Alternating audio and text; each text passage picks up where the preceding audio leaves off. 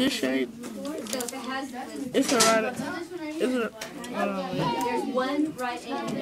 It's a right angle right here.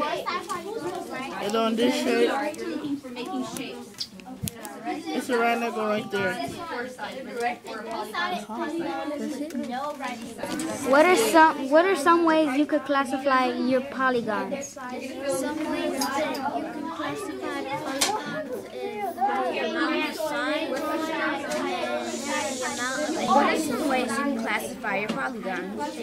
With the line, all their lines and their angles that they have. Good. What are some ways you can classify your polygons? Some ways is that you can do your right angles, where you can make a 90-degree square. It has straight lines, and if you have 4 lines in one polygon, then you can put it in a group.